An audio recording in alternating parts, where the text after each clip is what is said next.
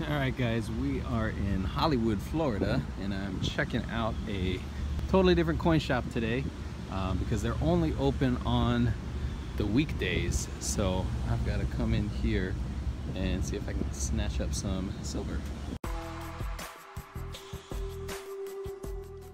Alright, really cool place. They have a lot of stuff. They even had some of the older Libertads, which I really liked. I didn't pick up any of those, but here's what I did get. I got a couple of really awesome poured pieces from a fellow YouTuber that lives here in South Florida. Go ahead and guess who that is. But we got 1.8 ounce little round poured. This is 3/9 fine silver, and it's from 2020, so that's a fairly recent one. Here's a rectangular piece, and this is 2.2 ounces, a little star looking thing in the middle. Again, 3/9 fine, and this one was marked with a number 19 on it, which is very curious. So let's see who this is.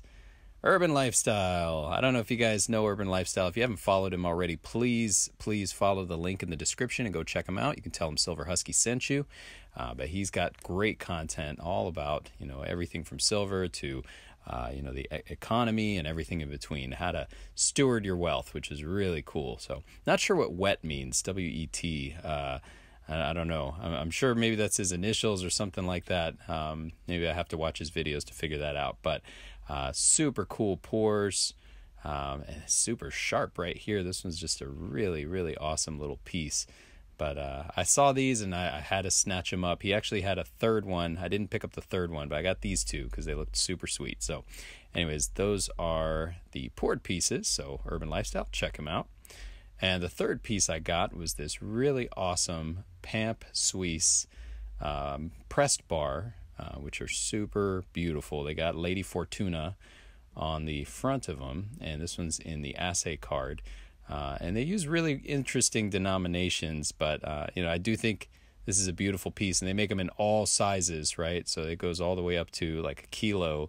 But here you can see this one's 20 grams of 3/9 fine silver, and look at that serial number, B000222. So I thought that was a super cool number, so I had to snatch that one up. It's a 20 gram, so that's really cool. But yeah, these are my pickups, guys. Nothing too crazy from that shop. I'll probably swing by Gary's tomorrow and get a little bit more for the next upcoming auction. But let me know what you guys think, and don't forget to hit like and subscribe. See you guys soon.